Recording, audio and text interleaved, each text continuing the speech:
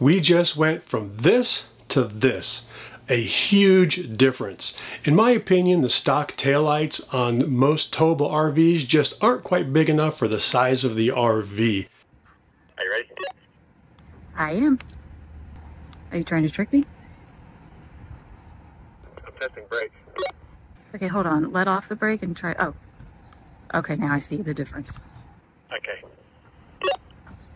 Yeah, brake. Left. Right. Reverse. Coming up. Let me know what your thoughts are on that down in the comments below. I'd also like to hear if your RV came from the factory with lights more like this.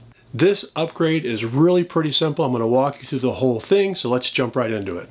So today I'm going to be upgrading the taillights on our 410. You might remember in our 397 I did this by getting some extra taillights, and I think I put 3 extras up along the top. Well, recently I saw a post on Facebook from Mater to Mater. Thanks, Mater. For these 60-inch LED strips. Comes like this, folded basically, which I assume is 30-inch, and then extends out to be this full 60-inch. Should do all kinds of cool when it does the brake lights, does reverse lights, does all of it. So I am gonna figure out how to get this thing installed. Now, it comes with this type of vent on it. And I'm not really sure how that'll get wired in. So I think the first step is going to be to hook up the truck and just meter out some of these lights back here, some of the wires that go to the taillights, to see which wire does what, which one does turn signal, which one does reverse, etc. Now there's also some mention on that thread about needing some sort of controller module for trucks newer than 2020. Our Ford F450 is a 2022. So I don't know what I'm going to run into. My first step is to see if I can get this wired in and working before I mount it. I may have to order another piece for it. I'm not sure yet, but that's what this discovery phase is about, just figuring out what we need for the project before we get going. So I got the truck hooked up. I'm going to go back there and meter some stuff out and see what's what. I got the left taillight removed to see what we were dealing with. Then I opened our ramp patio door. I removed part of our patio railing to get that out of the way. And then I was able to access the small panel on the side that accesses the door lift mechanism, which is where I can also access those wires a little bit better. None of this mechanism goes up and down. It's just a cable that goes up and around and down. So I'm not too worried about stuff moving in here, just like I was in the last RV. I also determined that these 4 wires here do go down. I've got them in a nice wire loom, which is nice. After taking that panel and getting access to the wires and where they connect to the RV, I realized that they were using the 3-wire self-stripping moisture-resistant taps that I see in a lot of applications on RVs, but only 2 of those were being used, so the other tap was open for me to put the probe in there. As we go through this, and I'm talking about wire colors in the RV, I'm referring to the wire colors coming out of the back of those taillights. That is going to be pretty stock. What they connect to inside the RV is anybody's guess. It could be any color, any kind of wire, so I'm not even going to talk about those. When you meter these out, use your taillight wires as a reference. The important thing to do here is to map out each taillight function to a wire, and then you can use that information going forward to wire up the light bar. This color mapping should also be the same on both sides of your RV, so you should only have to do it once. You will need a basic DC voltmeter to take these readings. Any meter will do. You don't have to use this expensive one you're seeing me use.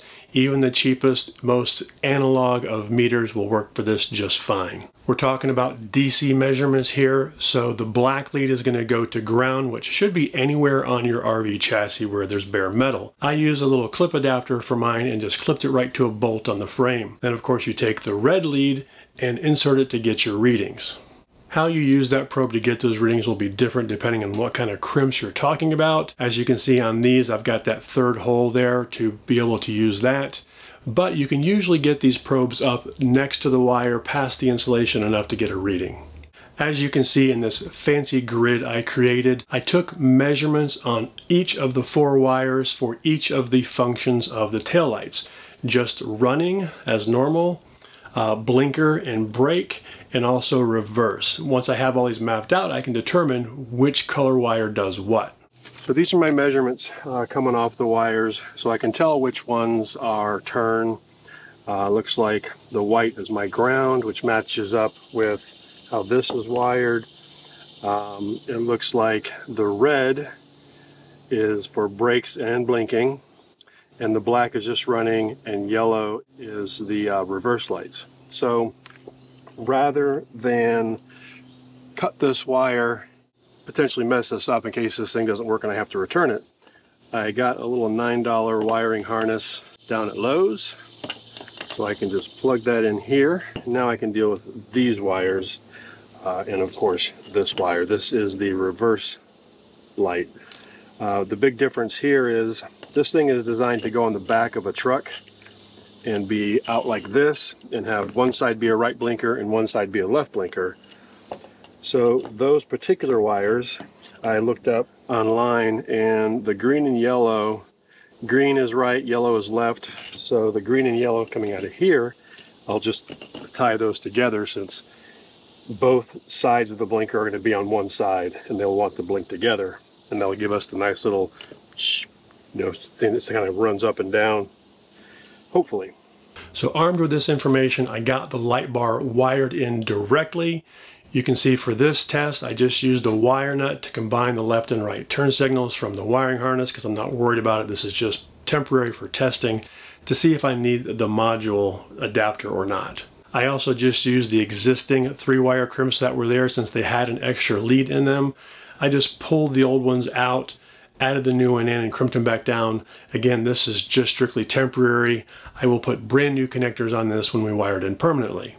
Alrighty. Now we shall go hook up the truck and turn it on and try the various modes. I'm gonna hook up the truck and then I'll take you guys back there to watch it as I turn it on. Oh, I hope this works. I hope this works. If it does, I can wire it up and be done today. I love wrapping up projects to completion. All right, put you guys here. Here are the lights all hooked up. First will just be running lights. We'll see what that gets us. That looks good. There's normal running lights. Now let's turn on, let's try a left blinker. Well, yeah, that's not good. Shoot. I'm not sure if you can see it, but down here, just the first block is flashing. So I am gonna need that part. Damn, that stinks.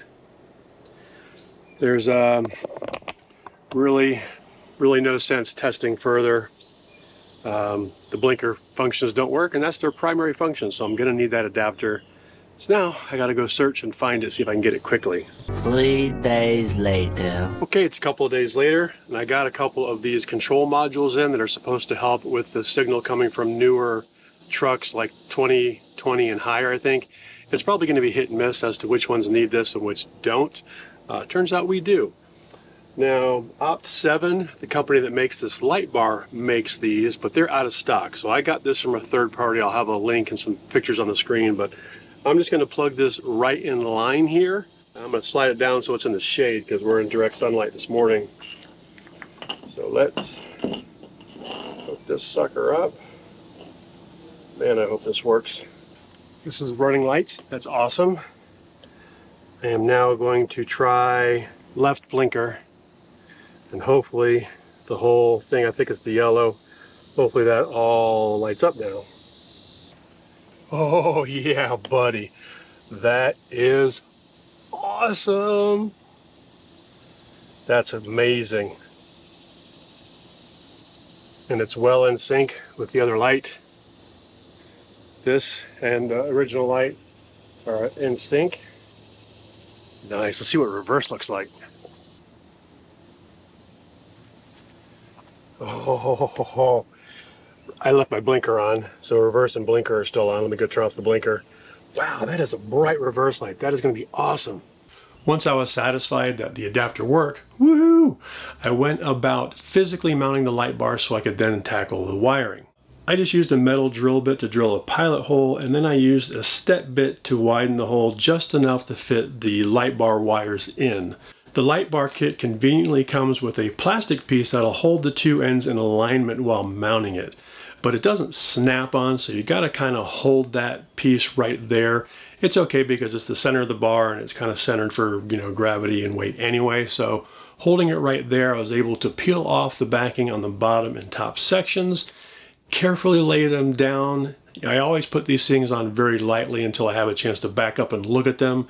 Then I will push them down a little more firmly. So now it is physically mounted, and all I need is a little bit of silicone sealant right in here. I think I've got some black, but I'll squirt that in there. And my wiring is right here. So let's get to the wiring.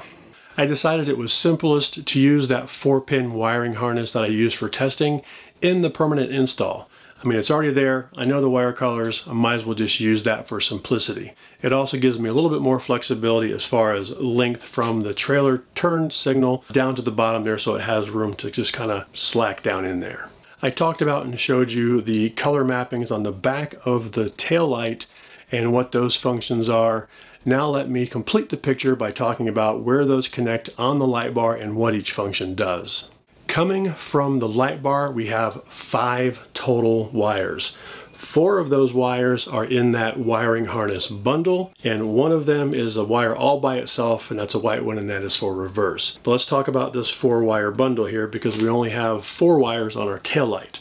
In that 4-wire bundle, 2 of those are for left turn and right turn, because again, this 60-inch LED is designed to go on the back of a truck and have both a right and left blinker, and that's how that harness is designed for a standard trailer connection.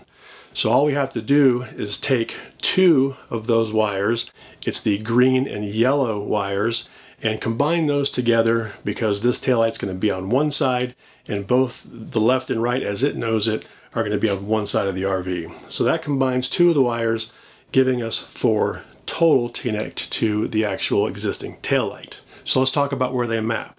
I already talked about the green and yellow wires are for turn signal. Those map to the red wire on the back of our signal. The white wire is our ground, and it's also white on the turn signal, very convenient.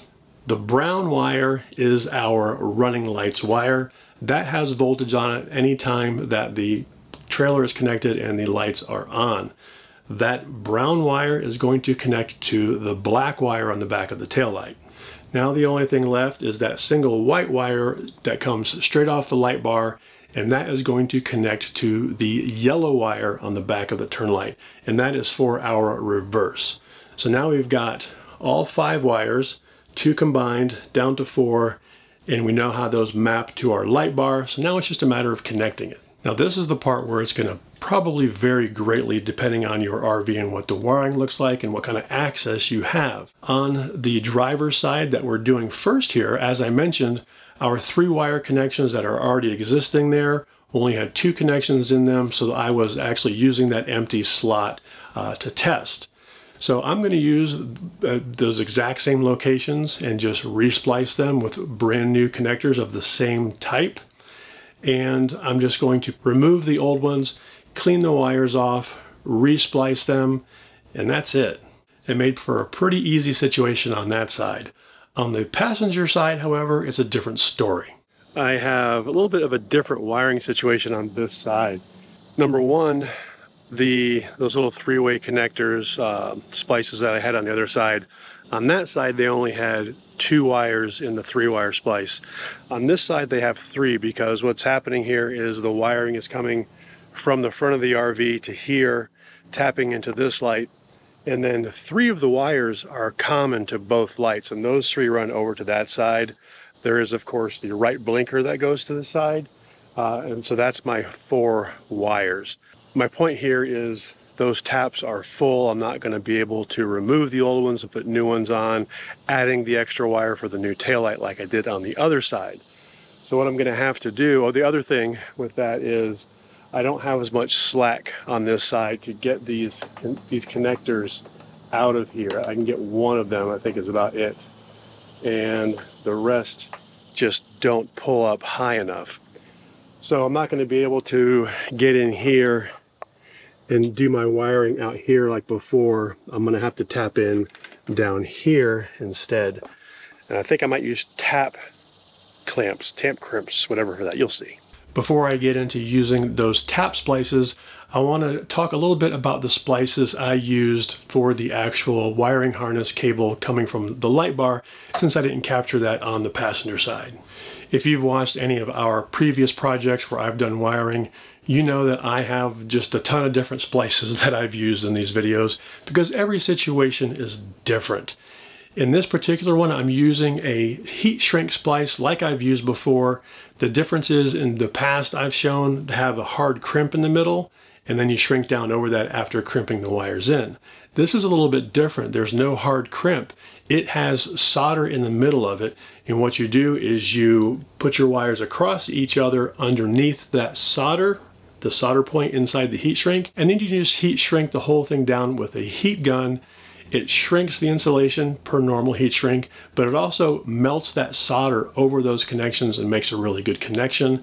I really like these for very small gauge wires that I need to bundle together because they're nice and small and compact, and it worked perfectly here. Like I mentioned, on the passenger side, I did use tap splices just like I did on both sides in our 397 upgrade. Those taps are similar to the 3-wire taps I used on the other side in that they will actually splice over a wire without having to strip it. It has a type of thing that just kind of cuts right down into it and makes a connection on the wire. The difference with these is this is designed for one pass-through wire, so the crimp goes through a pass-through like this, and then one additional wire that you want to tap into this wire that you're passing through. But it does crimp down just like the other ones do with that sort of pinching mechanism. The difference here is these don't have the built-in anti-moisture gel and all that cool stuff, so I did wrap these in electrical tape. That tube there should not be getting any water in it anyway, but just general moisture protection, I think the electrical tape is sufficient. I am tapping into the RV wiring here, not the wiring that's directly behind the tail light like I did on the other side, simply because of the space and where I was able to work with. Now I'm not going to go into what color those wires were because, like I mentioned, it's completely irrelevant. Every RV will be different, guaranteed. I interrupt here with a little bit of a side note. On this taillight, where I use the Scotch lock pass-through connectors for all the connectors, all of them have held up well except for the reverse light. The reverse light is that white wire that comes right off the light bar all by itself, and it's a little bit smaller and thinner gauge than the rest of the wires. And this 3M connector is rated for a lot broader range of gauges versus the Scotch lock is pretty narrow. And I think the wire was just a bit too thin for this particular Scotch lock. I think I would need the red one that goes something like 18 to 22 AWG. This one worked fine. I replaced just that one connector, just the reverse line, with this style connector, and it's been great ever since. I made all the final connections, and before tucking away all my wires, I hooked up the truck again and did another test. We are super happy with how this installation turned out, and the end result is super bright. We are a lot more confident that our taillights will now be seen as we travel. If you made it this far, I really hope you'll consider clicking that subscribe button and clicking the bell down below. It would really help us out a lot. In the meantime, I picked out this video for you, and YouTube picked out this one. Maybe go watch one of those, and we'll see you next time.